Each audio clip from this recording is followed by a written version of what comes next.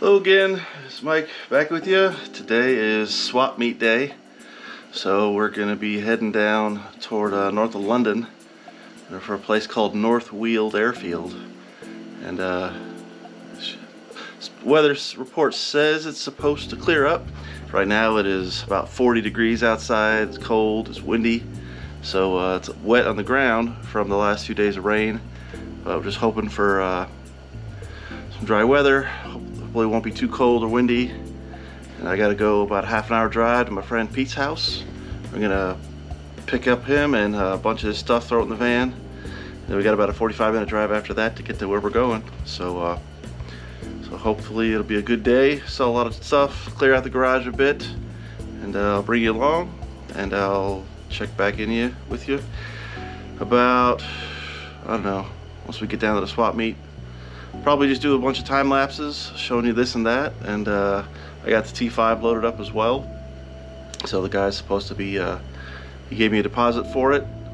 It was up for sale for 7 hours before it sold. So that's how quick things can go here when you got the right parts, because the things that English people can't get. So he's gonna meet me down there around 11 to 12 o'clock and bring the rest of the cash. And that'll be, even if I don't sell anything, getting rid of the T5, selling that is worth the trip.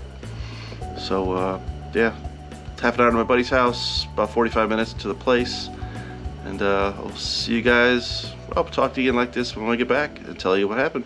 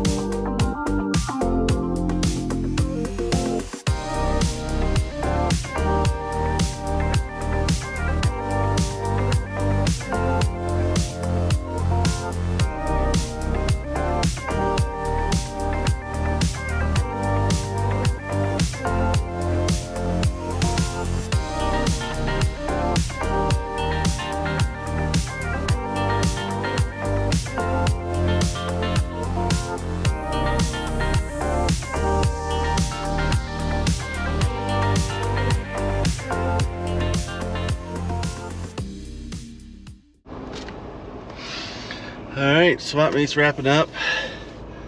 People are closing up, going home. Last of the drags is 1:38. So we didn't do too bad today. It was definitely worth coming. Going home a little bit lighter than we got here with. So I got an envelope full of money for the T5. Showed up and sold some things. I don't know. Have to count the money when I get home. My friend just went to the bathroom, and we're out of the wind, cranking this heat. It's cold. So, getting ready to make the trip back. So, well, good day. It wasn't rainy, just cold and windy. I need more tissues, and my nose is runny. So, catch you guys in a bit when we're back, and we'll take stock in how the haul went.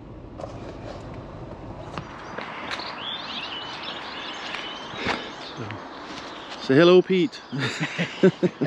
So, he just got back from the swap meet, loaded his stuff. So,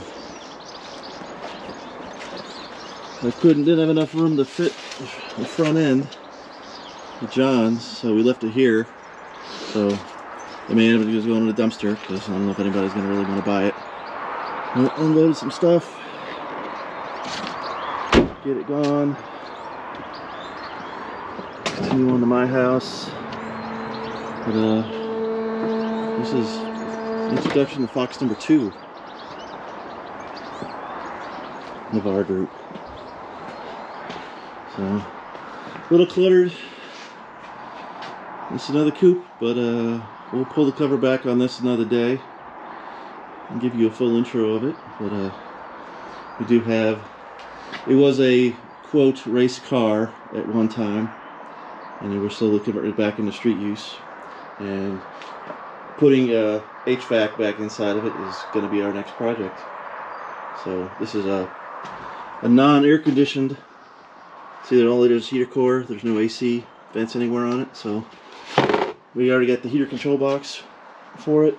So this project will be starting soon, because driving around with no vent or blower at all, very dodgy. So we have exhaust to do, rear suspension parts to do. There's some TMZ bits here. There's a 351 Windsor on a stand. Parts that we just brought back from the swap meet.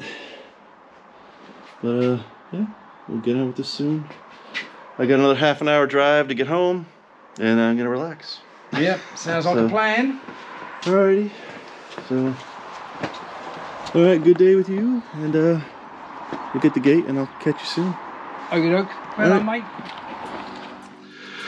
Alright, we're back from our whirlwind adventure in swap meet day.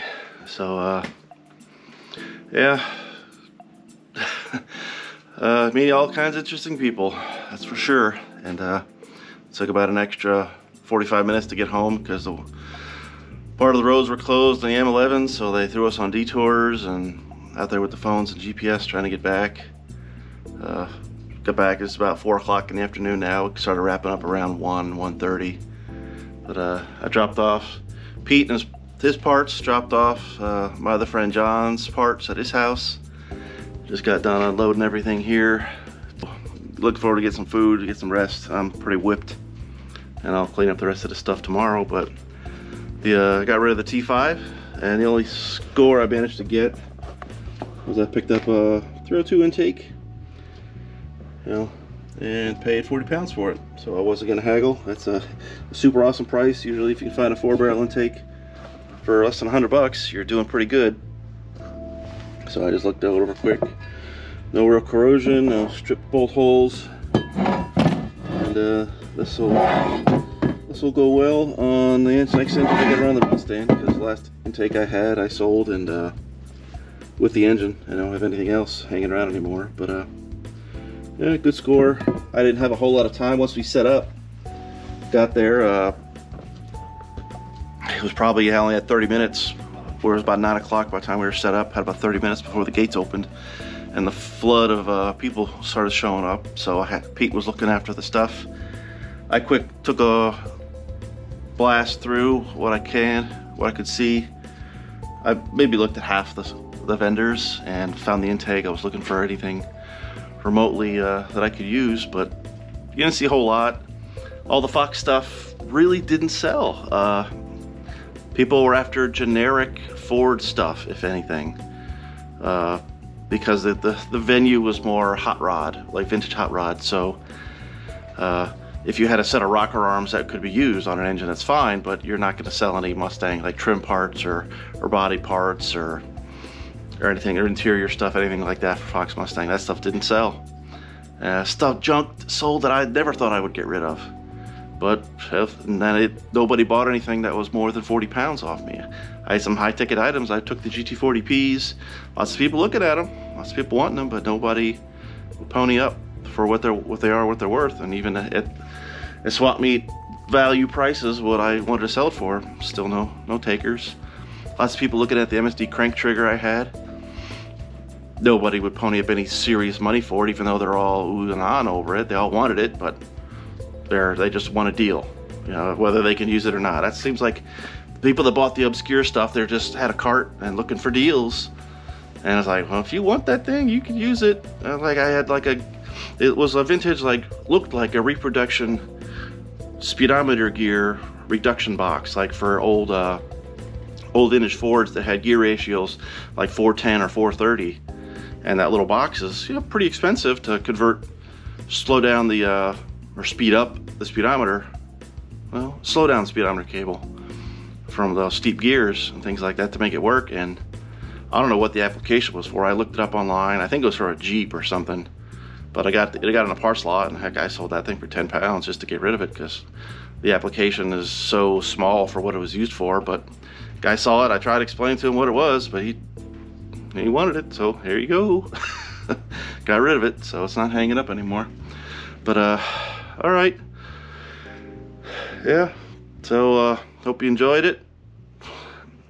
I got what I wanted out of it, and I'll catch you guys in the next video.